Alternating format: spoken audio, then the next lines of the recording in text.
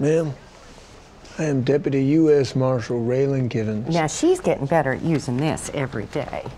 See, now, how it works is she puts her fingers on the letters, and then you write them down, and so I think we'll manage.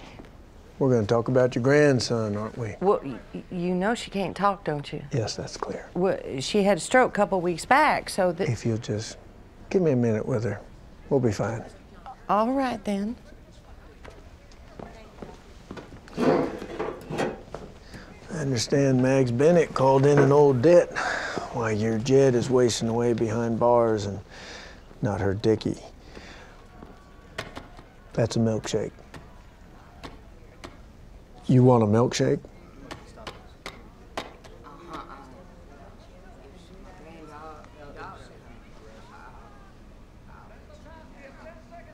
Two milkshakes.